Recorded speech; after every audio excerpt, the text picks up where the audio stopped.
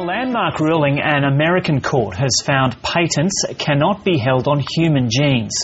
The judgment overturns an earlier ruling awarding patents to researchers who discovered genes for breast and ovarian cancer. The Australian Senate is also examining this issue. For more on this, Professor Ian Olver from the Cancer Council of Australia joins us now from Canberra. Professor, good morning. Thanks for joining us.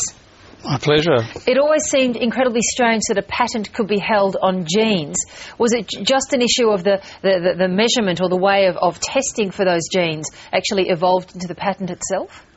It was actually strange because the genes were discoveries of what already existed in nature rather than inventions, which is what usually gets patented. I think there was a confusion about the fact that when you isolated the gene there was something different about it, but the American court has decided that's simply just not the case. And I imagine that a consequence then of awarding a patent over the gene would be that the testing each time there was a cancer test that involved those genes, that the person who owned the patent would get a fair whack of money.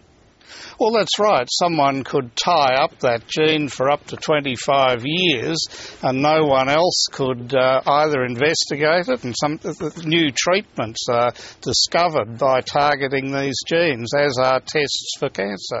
Well, in Australia, a sister company currently has the rights to that patent. So what happens here now?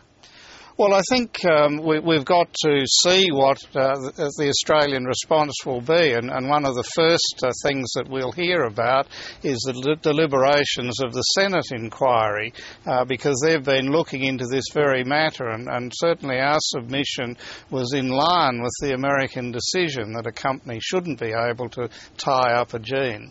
Has it prevented you doing research? Well, that's the problem, really, that we have no problem with someone patenting an invention, say a new treatment targeted at a gene. Yeah. But if you patent it too early, it blocks everyone else out from actually doing that research. Is it blocking testing for certain illnesses and cancers because there's a patent over that gene? Have actual patients been disadvantaged in the United States because of that? Well, that was the claim, and it was a patient group that were one of the major players in the litigation. I think in Australia we saw the company that licensed the patent here. They tried to enforce their rights a year or so ago, and although that eventually didn't happen, it showed us that the threat was very real. All the other labs that were doing the tests were asked to stop doing it. Professor Ian Olver, good that you could join us this morning. We'll look forward to what the Senate decides. Thanks so much.